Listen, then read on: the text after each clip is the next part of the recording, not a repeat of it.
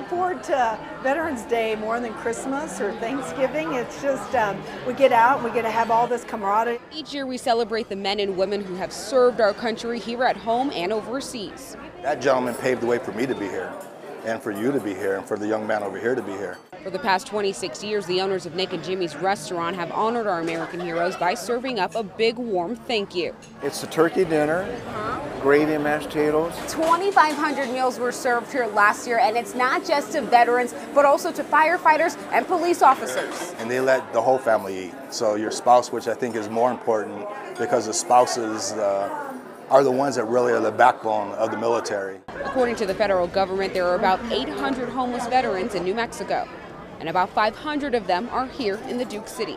There's a lot of veterans nationwide. Some can't afford a meal, and there's others that can't. So obviously the ones that can't will appreciate it even more.